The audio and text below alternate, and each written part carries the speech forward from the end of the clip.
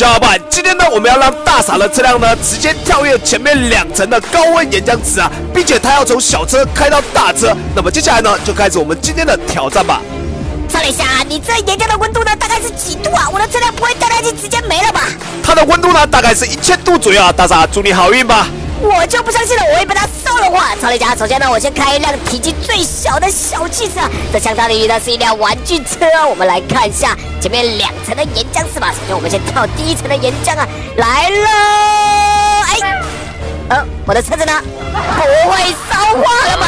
它又出来了！哎呀，这下又掉下去了啊！我看它感觉是彻底没了。好吧，接下来我换另外一辆车子。查了一下，我这辆车子的体积呢，跟上辆车的体积是差不多的啊。刚刚可能是一个行失误啊，我就不信这一轮呢，它同样的还能把它给变没了啊！我冲！第一个岩浆来，赶紧的，出现了！不要第一个就没掉啊，太丢人了！出来了哦，第2个岩浆层。好吧，第2个岩浆人他又被消灭掉了啊！怎么会这样呢？难道是因为体积太小吗？接下来我派出了第3辆这个小汽车，体积稍微比前面2辆再大一点。我希望呢，你不要重演前面2辆车的悲剧啊！一定要给一点面子啊！我们要从第2个岩浆层这边穿出来，第1层赶紧出来，快点！好的，出来！第2个岩浆层出来呀！快呀，出来！它掉出来了！不过好像最后面还是全部散架了。大傻，你能不能有辆车子呢从上面掉下来是完好无损的？我后面的车的体积越来越大，肯定能行的。首先先看我这辆工具车吧，来啦！第1个岩浆层穿过去，哎呀，开始燃烧了，完了，应该不会烧没吧？哦，没有烧没。好的，第2个岩浆层继续往下掉啊，这个火势越来越大了，不要爆炸，很好稳住。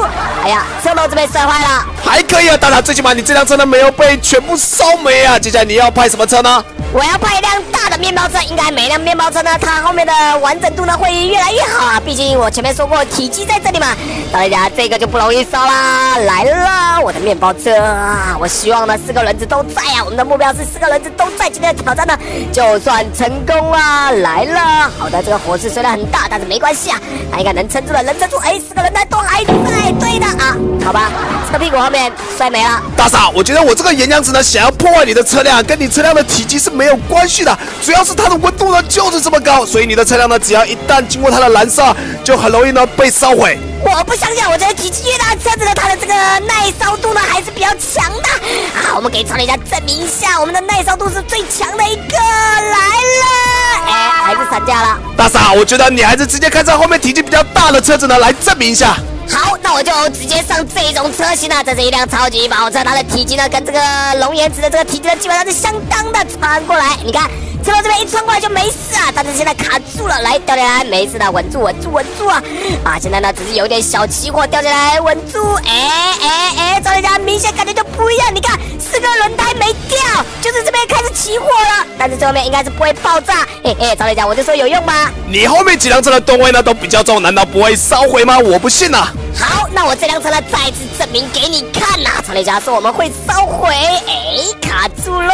曹雷家，你这个龙岩池呢都装不下我的车了，又卡住了！哎呀，这次卡的有点久，不行，你在这里有点燃烧的这个温度有点过大，哎呀，车体这边摔坏了。大傻，你派出最后一辆压轴的红色车子吧，我们来看看它的表现。好的，曹雷家，说不定它能击穿你的岩浆啊！我的这个体积更大，卡住了，不要卡住啊！这样卡住的话，燃烧的时间就会更久啊！我们来挑战一下，看能不能穿下去啊！最后面呢还是穿不下去啊！好了，曹雷家，我今天挑战失败啊，我不挑战了。大傻，你今天的挑战呢不算失败，不过最后面也验证了车辆越大呢，它的这个岩浆池的这个燃烧程度呢确实会降低啊。好了，本期的游戏解说呢到此结束，我是超铁侠，喜欢我的解说记得点赞加关注哦，让我们下一期再见吧，拜拜。